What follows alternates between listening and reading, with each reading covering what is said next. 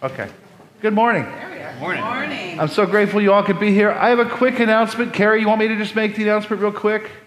Okay. As our bylaws state, we have to give 2 weeks notice of a congregational meeting. We're having a congregational meeting next week, next Sunday, at 11:45. So immediately following the late service, this service, we're having a voters meeting. There are 2 items on the agenda. One is the election of officers, and the other one is budget. And so those are the 2 things. So next week, and so now I've done my job, and the voters meeting, there's no meal this year because of COVID. Hopefully the next voters meeting, we'll get back into the old way of doing things again. But for now, the next Sunday, voters meeting. There. I think that's done. Any other announcements I need to make? Anybody? No? No takers? Okay. Well, then let's begin with our worship. Pastor Leland, lead us in worship, please.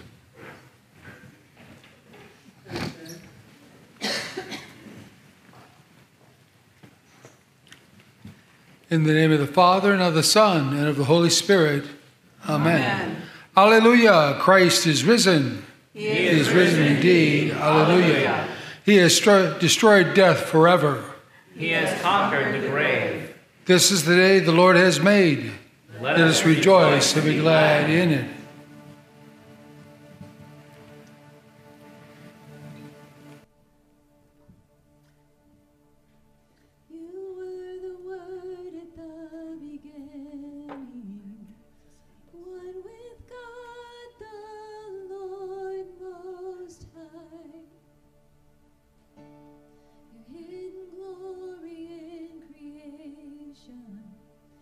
Now revealed in you.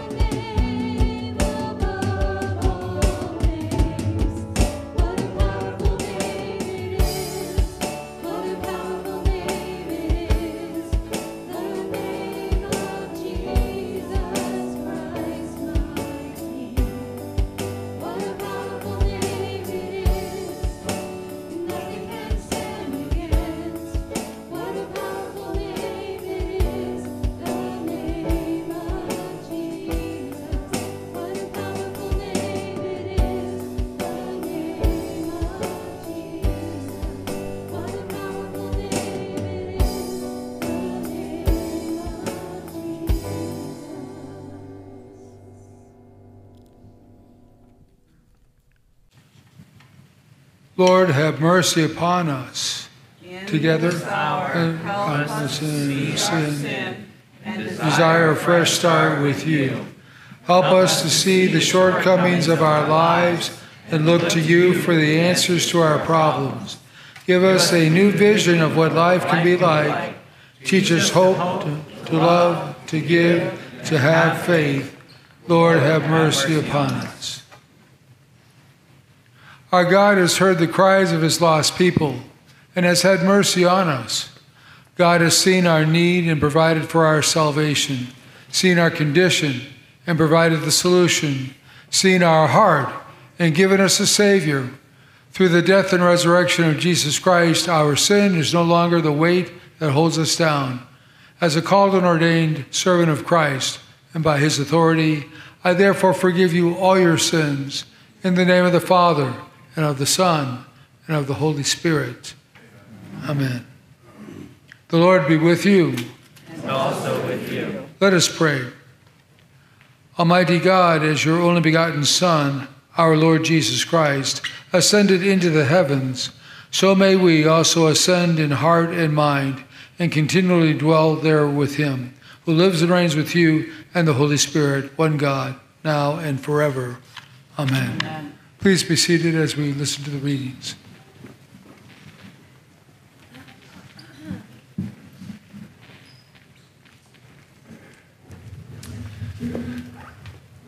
The first reading comes from the first chapter of Acts, verses 1 to 11. In the first book, O Theophilus, I have dealt with all that Jesus began to do and teach, until the day when he was taken up, after he had given commands through the Holy Spirit to the apostles whom you had chosen. To them he presented himself alive after his suffering by many proofs, appearing to them during 40 days and speaking about the kingdom of God. And while staying with them, he ordered them not to depart from Jerusalem, but to wait for the promise of the Father, which he said, you heard from me. For John baptized with water, but you will be baptized with the Holy Spirit, not many days from now. So when they had come together, they asked him, Lord, will you at this time restore the kingdom to Israel? He said to them, it is not for you to know times or seasons that the Father has fixed by his own authority, but you will receive power when the Holy Spirit has come upon you, and you will be my witnesses in Jerusalem and in all Judea and Samaria and to the end of the earth.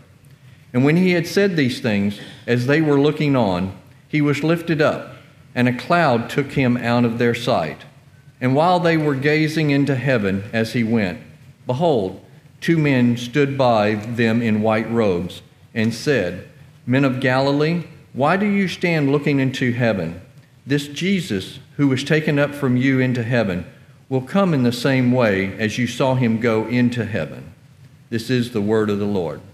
Thanks be to God. The epistle reading is from the first chapter of Ephesians, verses 15 to 23. For this reason, because I have heard of your faith in the Lord Jesus and your love toward all the saints, I do not cease to give thanks for you, remembering you in my prayers, that the God of our Lord Jesus Christ, the Father of glory, may give you a spirit of wisdom and of revelation in the knowledge of him, having the eyes of your hearts enlightened, that you may know what is the hope to which he has called you, what are the riches of his glorious inheritance in the saints, and what is the immeasurable greatness of his power toward us who believe, according to the working of his great might, that he worked in Christ when he raised him from the dead and seated him at his right hand in the heavenly places, far above all rule and authority and power and dominion, and above every name that is named, not only in this age, but also in the one to come. And he put all things under his feet and gave him as head over all things to the church, which is his body, the fullness of him who fills all in all. This is the word of the Lord. Thanks be to God.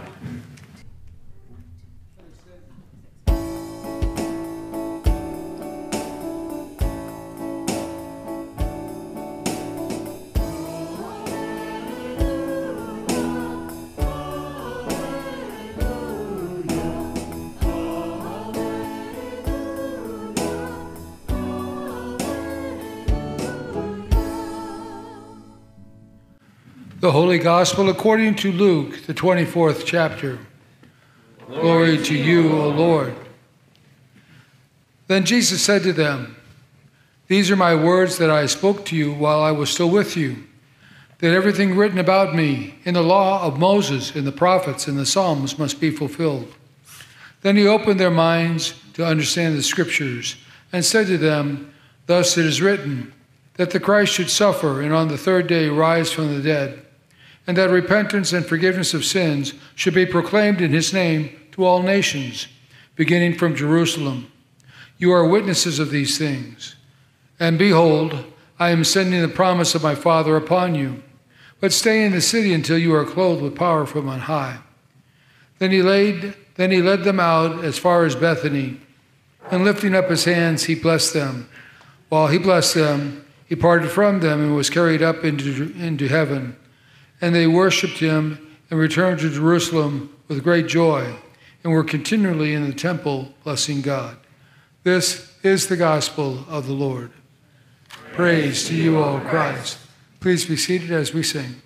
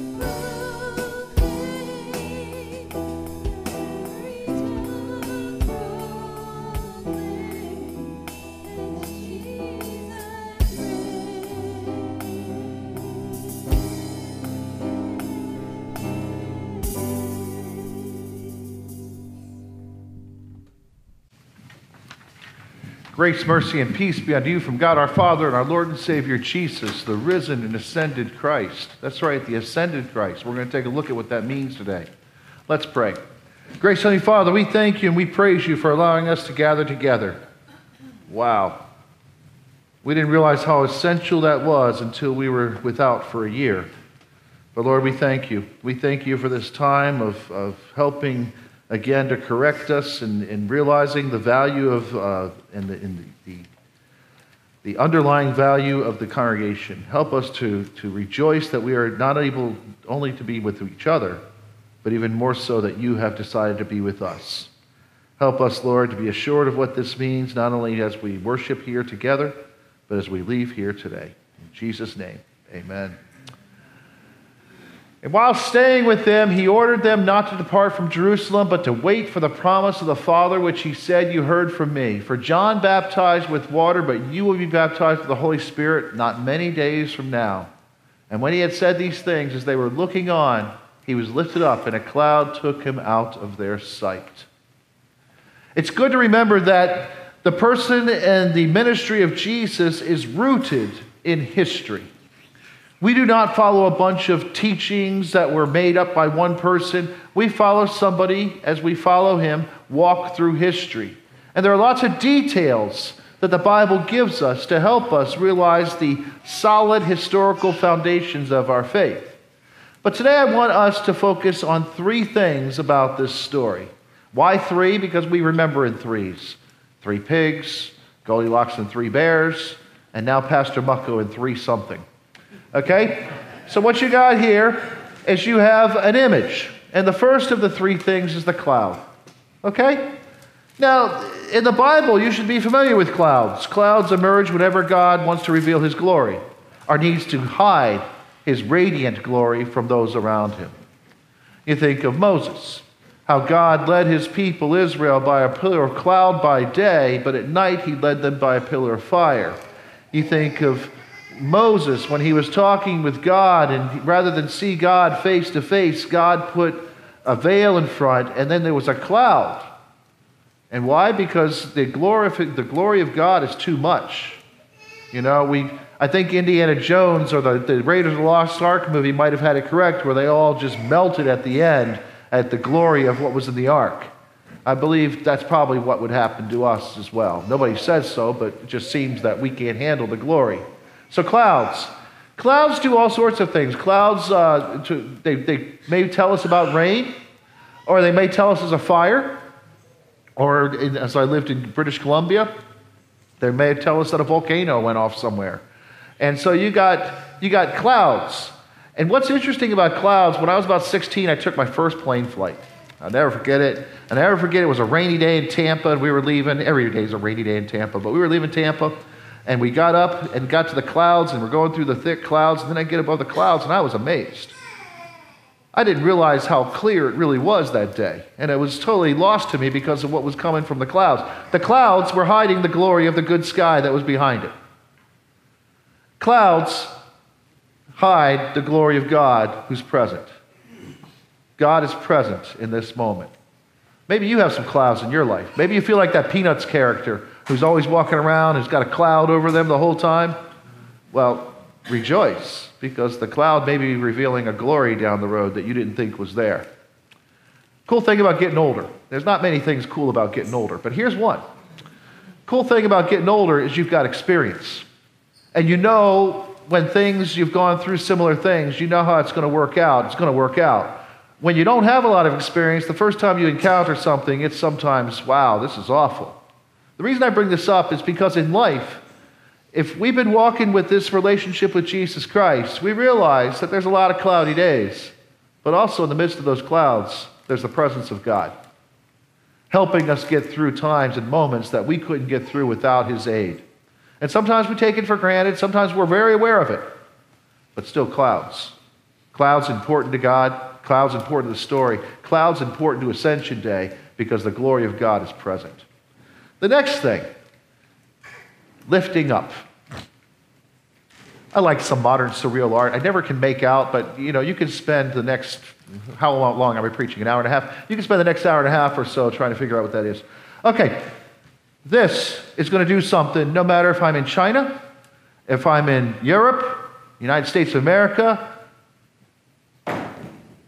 no matter where you're at, it's going to do the same thing. World's a globe, it still seems everything falls to earth. Gravity has a hold. It's a law that we cannot get away from. things fall down. But what's interesting, our Savior has a habit of turning things around. Here, he's lifted up. Don't be lost with that. There was a lot of stuff to keep him down. Your sin, my sin, the punishment we deserve for our sins, that was placed on Jesus, and that put him in the ground. But he lifted up. He lifted up. Rejoice, your God is the one who lifts up. He lifts you up when you're down. But he's also the one that nothing is so far beyond him that he can't be lifted up.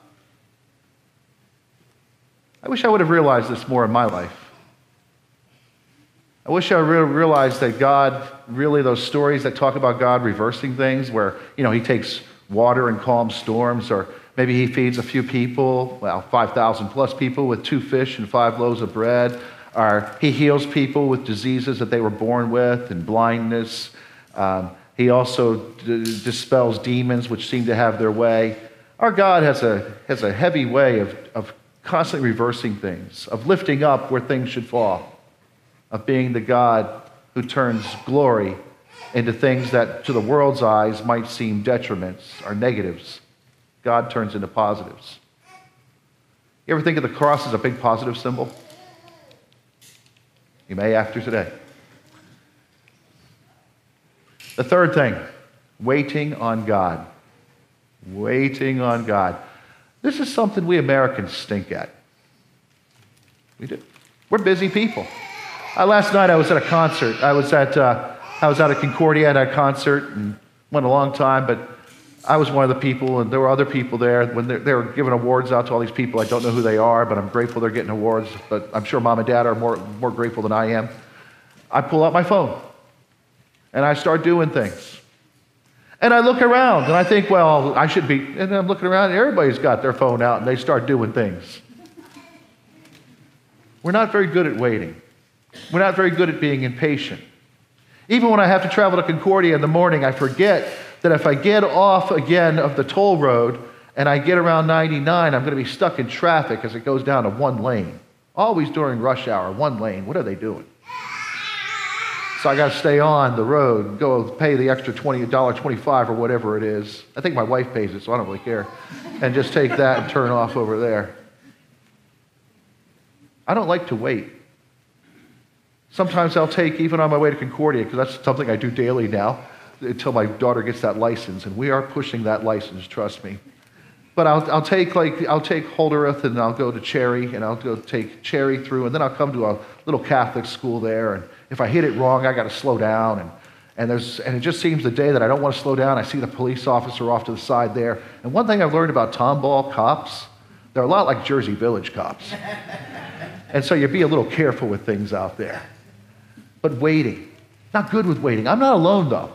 Paul Tillich, a Lutheran theologian, he wrote this many years ago, 1952. That seems like an ancient history. I think of the theologian who does not wait for God because he possesses him and clothes within his studies and doctrine. So you can have such an idea of God, you can put God in a box, and you can keep him there, and that's not waiting on God. Waiting on God is realizing that God is a person, and that people do things that don't often make sense to you, because to make God into, what we often do with God is we turn him into a caricature. We tell him, here's the operating system on how you need to operate, God, and you need to fulfill this, forgetting that he's a person. And he's got a bunch of things that he's running. He's trying to make everyone's life, and he can do it, only he can do it, somehow mesh into what he's planning. And you can imagine the smorgasbord of thinking that goes on with God when you've got 7.5 billion people, and you're working through every one of them to make your plan complete. Wow. I'm just giving you 3 points today. Think of what God deals with on every day. But these people don't think this way, and I've been one of these people. I can often be like this. I think of the biblical student who does not wait for God because he possesses him enclosed in a book. Or I think of the churchman who does not wait for God because he possesses him enclosed in an institution. I'm Lutheran, I'm Baptist, I'm Methodist. That's the end of the talk about God. I think of the believer who does not wait for God because he possesses him enclosed within his own experience. People that stay away from church as Christians, they limit their experience of God to what they think. They don't hear what this person dealt with God. They don't have their idea of God exposed for the grandeur that it can be. Where are you? Are you guilty of not waiting on God? Think of the people in the Bible who had to wait for God. Okay? Adam and Eve. Adam and Eve, they sinned, and God said, one day I'm going to crush the head of the serpent. Did Adam and Eve see the result of how that played out? No. Did Abraham see the result of that? No. In fact, Abraham had his own waiting game, didn't he? 25 years he had to wait to have a child. We're not used to waiting for more than a minute. There are certain lights in town, I know how long they are, and I know how to beat them. Another trip to Concordia. I got a road where I take Louetta, and I turn Louetta to Jones, and I get on Jones, and I hit 249. If I can hit that light just fine at Louetta and zip on at the speed limit, I can make that turn at 249, go underneath of it without stopping. God forbid I have to wait half a minute or a minute. That's a minute longer my daughter has to deal with me. Think of her needs. And so I've got all these ways, these tricks of not having to wait. And then I have to preach a sermon on this, and I'm exposed for what I am. I've had so many experiences and so many different things that sometimes I'm the last person to wait on God because I think I know how it's going to go. Woe to me. Woe to me when I don't pray, when I come across something I've done maybe 5 times in a row or 5 times over, and it's a different person, but I don't take the time to pray before I meet with them. I know what happened in that meeting, and I know it went the way it did because I didn't wait on God. Woe to me when I get upset about something and I get on that silly box called a computer and I start typing away. Oh, I'm a wordsmith now. And I hit the button send. Nowadays, Pastor Mucko, when he gets upset, he writes emails, but there's no recipient on it. About a day later, 2 days later, I open it up and there it is. I'm so grateful I waited on that. Because that email, it might have been a page, but it would come back at me 3 pages. And then, because remember, in communication, folks, 55% of your communication is your body language. 38% of your communication is your tone. Those are the 2 things missing in an email. Now you're down to 7%. You're going to rely on that to fix this relationship gone south? You think your email is going to help that person out? Let me tell you, it's not. How do I know that? Oh, I've had some experience in this area. I don't get into email wars anymore. I just say, thank you for your response. I'm sorry. I'll try to do better next time. Even though there's a million things I want to say. But those go in the other email, the one without the recipient. Because I've learned it's best to wait. It's best to wait with my anger and not expose it like it can be. It's also best to wait when I don't see things happening the way I want them to.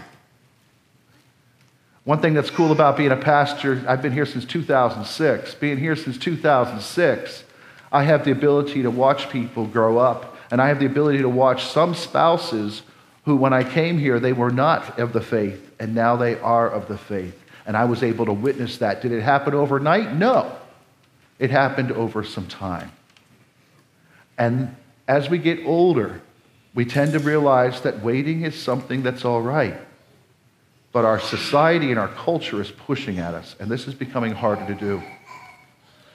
So that's your Ascension message. I want you to think about these symbols as you go through this day and as you go through this week.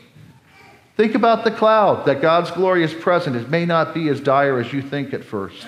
Think about lifting up, the God who does the opposite of what the world says should happen. God can lift things up where things should only fall. And think about waiting. Instead of pushing the envelope of God and pushing Him around, the Ascension reminds us again that we are people that need to wait.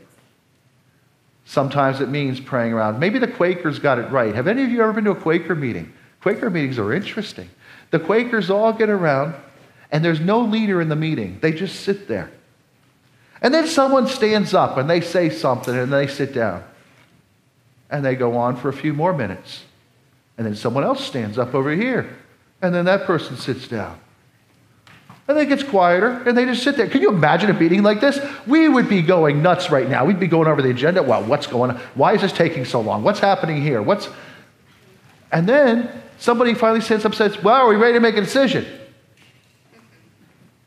And the people go, no, probably not. And then they all sit down again, and they just sit there. We got football games. We got baseball games. What is going on here? I'm not saying they're right with all their theology, but maybe there's something they can teach us. Maybe there's something we can teach them. But waiting. I think everyone could learn a little lesson on that. May God help you. This ascension and every ascension. May God help you every day to realize these truths are true every day. Not just for one day a year. In Jesus Christ, amen. Let's pray. Gracious Heavenly Father, we thank you and we praise you for Jesus.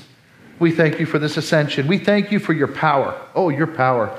Even on this day, you had to put a cloud up before your disciples because your power was so awesome after your death and your resurrection.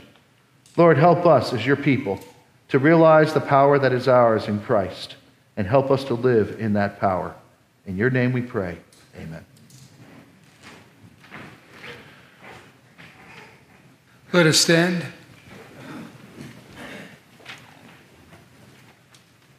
And let us share our faith in the words of the Nicene Creed. Together we say, I believe in one God, the Father Almighty, maker of heaven and earth, and of all things visible and invisible, and in one Lord Jesus Christ, the only begotten Son of God, begotten of his Father before all worlds, God of God, light of light, very God of very God, begotten, not made, being of one substance with the Father, by whom all things were made, who for us men and for our salvation came down from heaven, and was incarnate by the Holy Spirit of the Virgin Mary, and was made man, and was crucified also for us under Pontius Pilate. He suffered and was buried. And the third day he rose again according to the Scriptures, and ascended into heaven, and sits at the right hand of the Father. And he will come again with glory to judge both the living and the dead, whose kingdom will have no end. And I believe in the Holy Spirit, the Lord and giver of life, who proceeds from the Father and the Son, who with the Father and the Son together is worshipped and glorified, who spoke by the prophets. And I believe in one holy Christian and apostolic church. I acknowledge one baptism for the remission of sins, and I look for the resurrection of the dead and the life of the world to come. Amen. And this is our offering slide.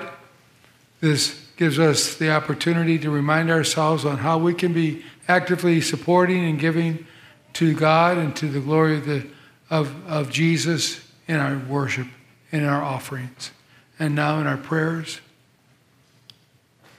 In our prayers today, we have several prayer requests. First one is for Yvette Paradin. This is the daughter of Vernell and Richard Keating. She's having a very serious surgery on Thursday, the 20th. It's to remove part of her pancreas and her spleen with robotic surgery at MD Anderson. She'll be in the hospital about 4 days. And so we just want to pray for the healing and the blessings and all the joy that will come from successful procedure and surgery. The next one is from Bernie Bargain, and this is for her brother Robert at the death of his wife June. June passed on Wednesday the 10th, and she's going to be remembered in a committal service on the 21st, which is also this coming week on Friday. And so we just want to pray for the blessings of eternal life and the blessings of faith and peace and the multiple blessings of Jesus for Robert and for Bernie. And then London Messer is Sonia Mako's niece, and she's been playing multiple games of softball with a potential fractured ankle. And so we want to pray for her and the doctor and how they diagnose what's going on with her foot and ankle. And then we have continuing blessings for Genesis Simak in bed rest, Scott Lockhart, Dave Brown, Carol Hager, all for healing in their various ways. Louis Alessi, who is on hospice, and for Pauline Wolcott, my mother-in-law. So we go to the Lord in prayer now. Let us pray for the whole people of God in Christ Jesus and for all people according to their needs. Ascended Lord Jesus Christ, we rejoice as we bring our prayers to your throne of grace, we pray for the whole Christian church, that through it the will of God be done among us on earth, and that in it we may rejoice in hearing the good news of the gospel. Ascended Lord, in your mercy, hear our prayer. All things on this earth are under your feet. We pray for the nations of the world and for those who lead them, that justice and security and peace be known around the globe by your mercies, provisions, and grace. Ascended Lord, in your mercy, hear our prayer. We pray for the church and for this congregation, that we use wisely the time and all resources you have given us, accomplishing your will to further your mission by the power of the Holy Spirit. Ascended Lord, in your mercy, hear our prayer. We pray for all those with special needs facing trial and troubles in spirit or body, and all those whose cares and challenges are concerned to us, especially for Bernie and Robert, and for all who will be there at the service for June, for Yvette, and for her surgery, that she comes out just fine in all ways with the healing and the grace of Jesus. For Genesis and her bed rest, that mother and child are just fine as they continue in pregnancy. For Scott and Dave Brown and Carol and Pauline, as they all recover from their various procedures and surgeries. And for Lewis, as he is under hospice care, may he also be kept in the peace of Jesus.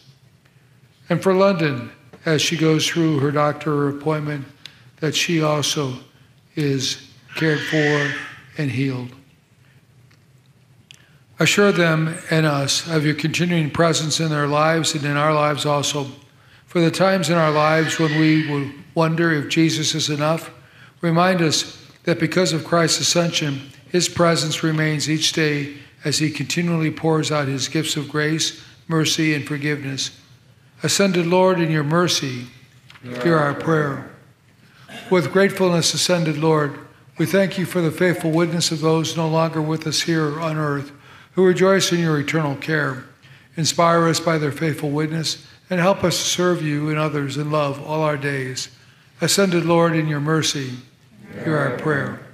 Into your hands, O Lord, we commend ourselves and all for whom we pray, trusting in your mercy through your Son, the Good Shepherd, Jesus Christ our Lord. Amen. Lord, remember us in your kingdom and teach us to pray.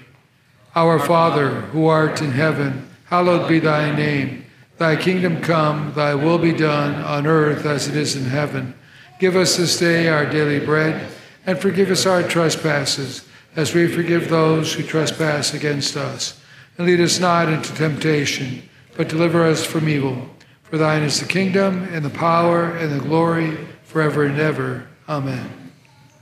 The Lord bless you and keep you. The Lord make his face to shine upon you and be gracious to you. The Lord look upon you with his favor and give you peace. Amen.